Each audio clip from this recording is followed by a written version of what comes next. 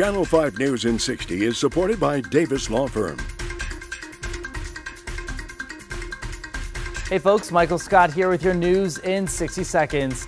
Jury selection will start today in the Dr. Jorge Zamora case. He's accused of participating in a $240 million healthcare fraud scheme. Federal court documents say Quesada intentionally misdiagnosed patients for profit. His wife, Macy, is also charged with conspiracy in the case.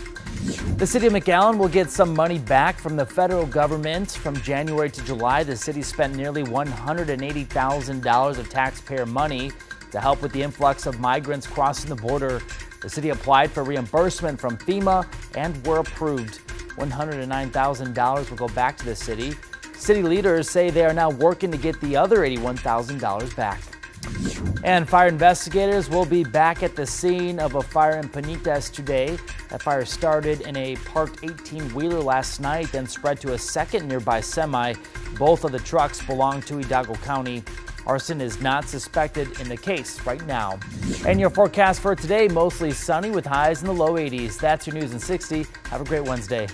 Channel 5 News in 60 is supported by Davis Law Firm.